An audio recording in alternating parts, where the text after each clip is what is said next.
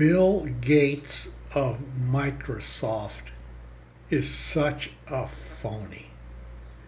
He says, well, you're getting Windows 10 for free, so you have no cause to complain about the advertising we put on your computer. You're getting Windows 10 for free, so shut up and look at our advertising.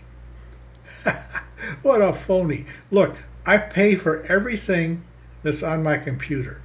When I buy a computer or a cell phone or a laptop, everything that's on there I'm paying for. There's no such thing as free.